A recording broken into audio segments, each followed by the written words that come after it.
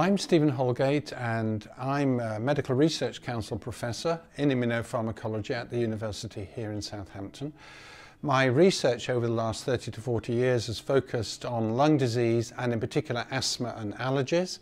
and my more recent interests have been focused on air pollution and its effect on human health.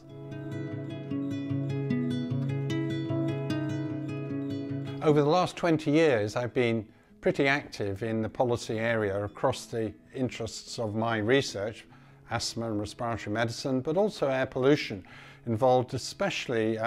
in the committees that have been advising government on air pollution policy, but also on chemicals in the environment and the environment more broadly, and how human beings interact with the environment, which of course is one of the big things that is going to inform policy going forwards. Working in a university for over 40 years, evidence, of course, is what we all try to generate and generate for public benefit.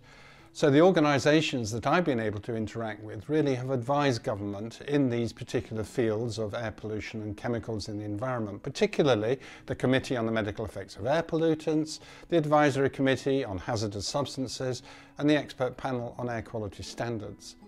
I've also had the very good fortune of giving evidence in parliamentary sessions, particularly to House of Commons and House of Lords Select Committees on very specific issues. And of course all of these bring you into contact with a range of different people, and all the time one's learning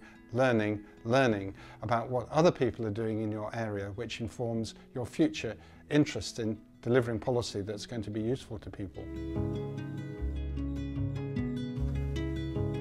So my original research looked at different air pollution and different air pollutants on asthma, and particles, of course, were the main ones we concentrated on. And as we're going forwards now with the new Environment Bill, where particle legislation is being looked at very carefully in human health, I've got the great pleasure of interacting with government at a variety of levels to try and make sure we improve the standards we currently have and to ensure that public health is protected as much as possible.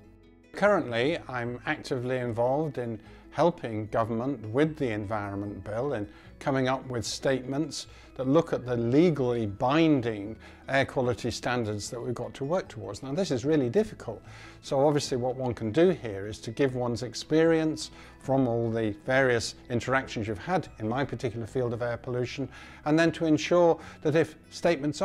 do come forward, you have the opportunity of being able to input constructively in a language that people can understand.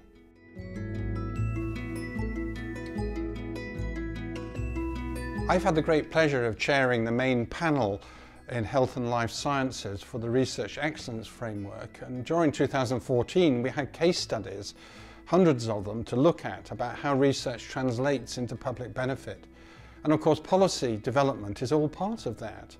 And once you start beginning to realise how exciting and how stimulating and how important it is that the research we do gets out there and helps humans live on this earth, then you begin to realise that everyone has a responsibility to inform policy. And I would suggest that academics at all levels explore the opportunity of inputting into policy development, which can be at the local level or at the national level, or a combination of both. Every little bit counts.